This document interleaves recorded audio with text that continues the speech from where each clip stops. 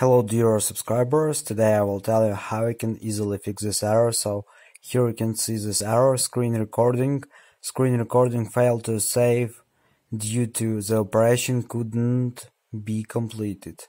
So how you can fix it? So for fixing this error you just need to go back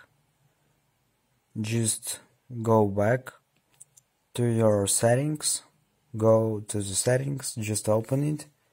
And in the settings you need to find Control Center, so just open Control Center. In Control Center you need to open Customize Controls, and here in More Controls you need to find here Screen Recording. Here you can see it, and just click on plus here, and now you can see that we successfully include this operation to our Control Center. So now just try to record your screen, or you can also try to restore your phone and just try again to record screen. So I hope that this will help you. So thanks for watching, have a nice day, subscribe to my channel, click like, and goodbye.